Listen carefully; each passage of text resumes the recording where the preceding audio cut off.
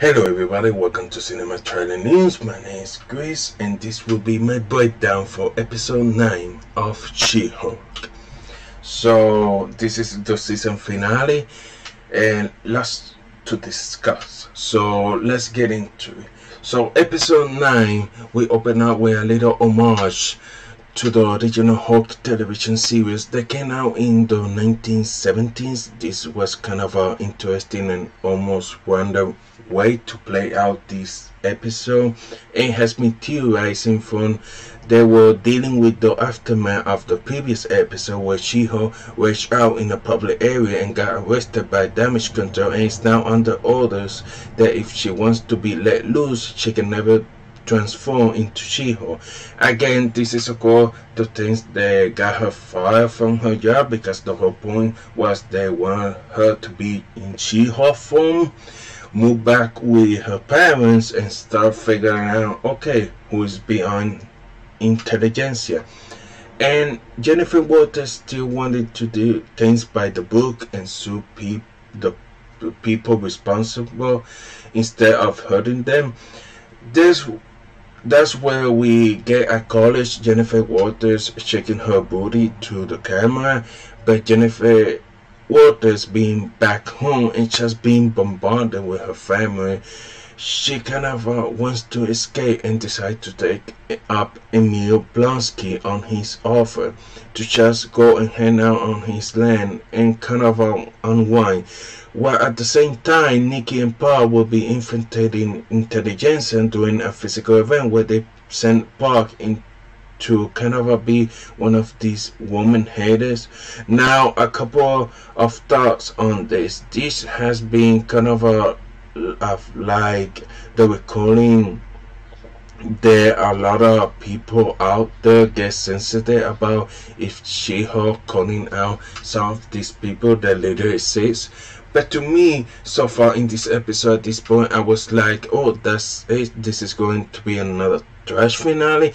They're gonna rush everything at the end. It's no surprise. Or that thought and they are being the one behind intelligentsia and kind of the big bad of the show.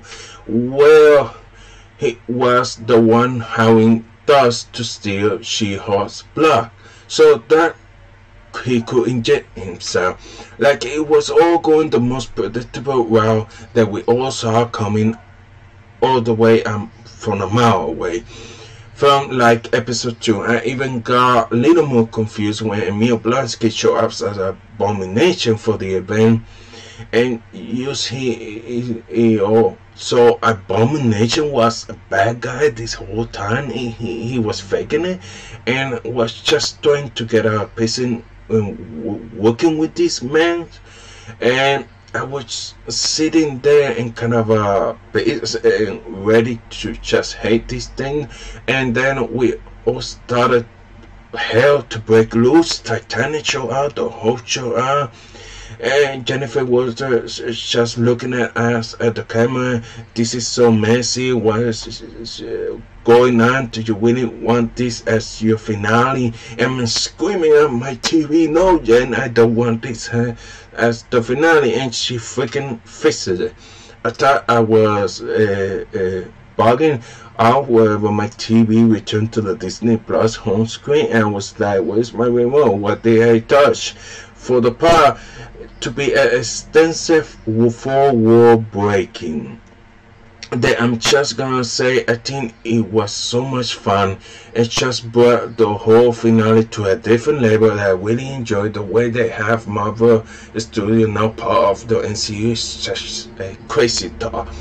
But it's like Jennifer Walters took everything that I had in my mind and complaints about MCU Disney Plus finales and was just sending it to the writers. Then so this is trash, this is dumb, this is so predictable, what you guys even writing? And let's be honest, the writing in some of these She-Hulk episodes have not been the best. Not every joke landed, not every storyline was flowing as perfectly as it could, which is completely understandable. Where there was a lot of people unhappy with this show, but I never thought they would call themselves out. I think it is pretty big person to admit they created something that was not going to be satisfying and just said it flat out to the audience.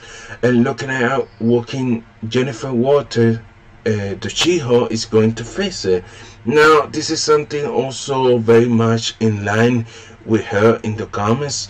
There's literally issues where she does this exact things and just rip out the page and goes, this is what we're doing with this issue. Why could the writers come up with a better story? This is so ingrained in She-Hulk character, and I know there's going to be people who love the finale. If this were Deadpool doing it, all this, if Deadpool was the one show up in Marvel Studio and said, already, this is suck, this is done, let's change this up, do this, everything will be eaten up. And but She-Hulk does it, and it's lazy and dumb, and he's trying to have your cake and eat it too. Really, I was laughing my butt off on seeing her fight Marvel employees, and then end up meeting what their version of Kevin Feige, which is essentially a robot that, if you actually look very closely, still it has the hat that Kevin Feige wears and the robot. And that was an interesting little touch. But Kevin, he is standing for knowledge enhanced visual interconnected nexus. Just has this back and forth dialogue with She-Hulk that I just found pretty fun, and they straight out call much of our flops in the She-Hulk series as a whole. And that we can all agree with that. It was just predictable and dumb.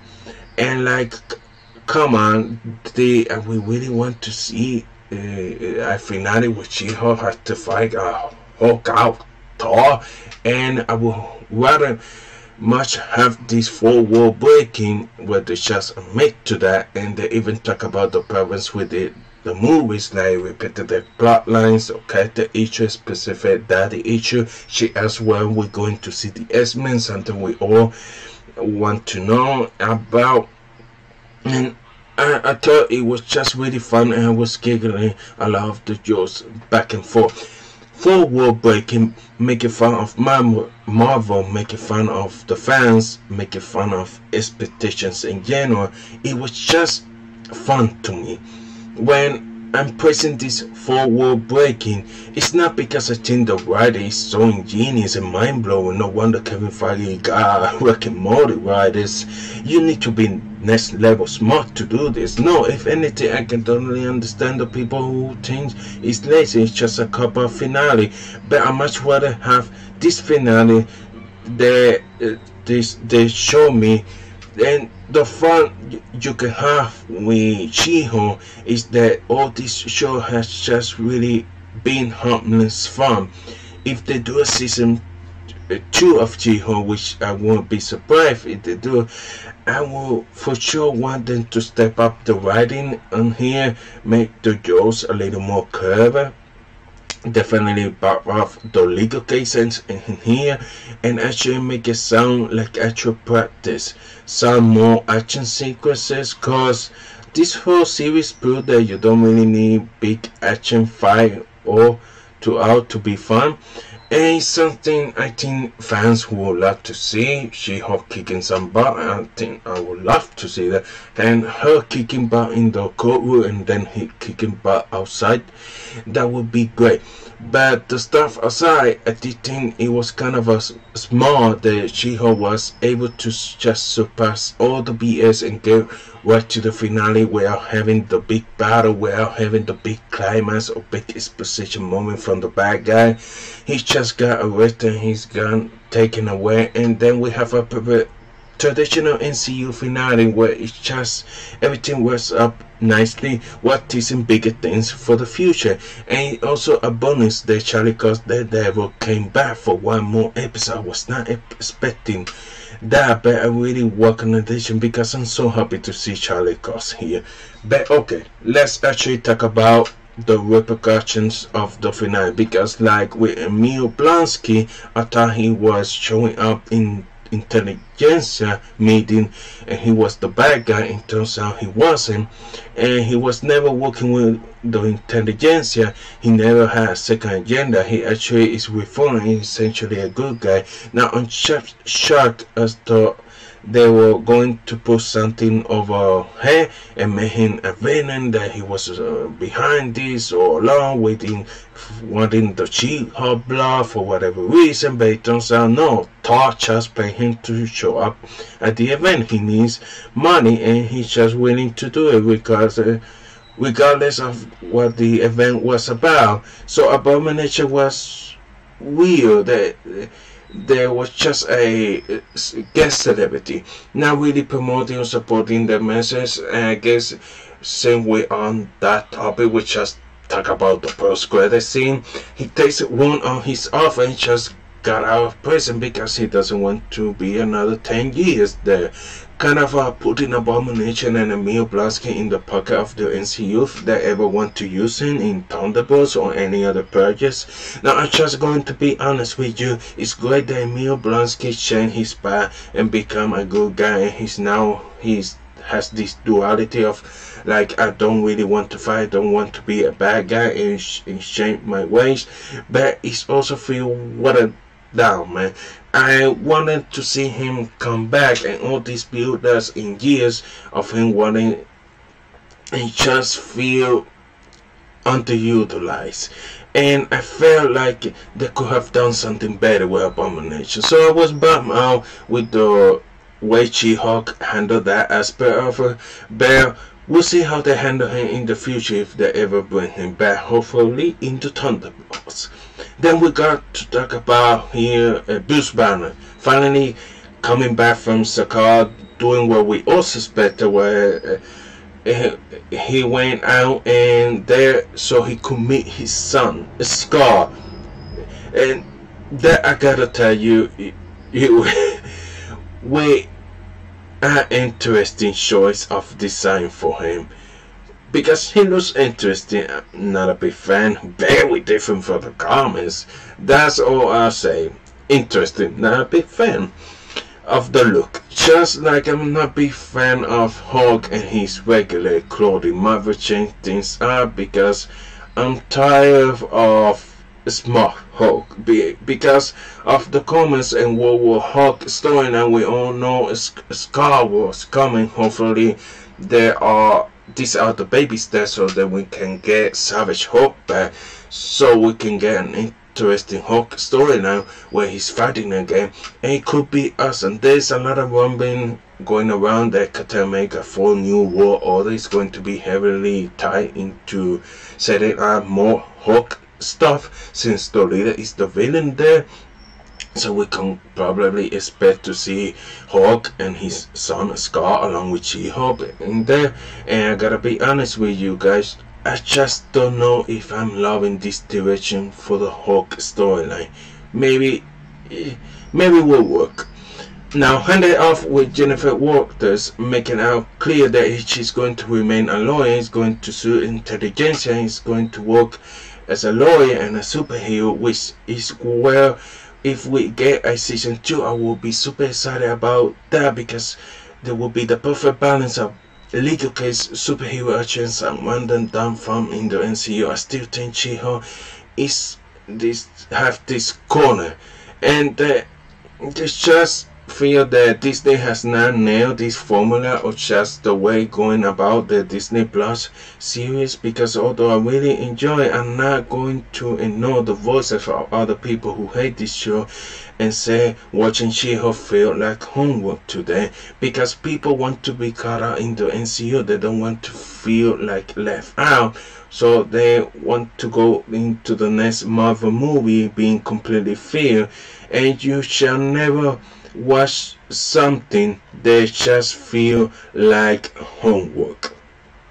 And there are upcoming Disney Plus shows. I feel like it feels like the upcoming Echo show. I'm not going to lie, I'm not really that interested in that. And I think when I watch those, I feel like homework. And I really hope it really works, but I'm just being honest.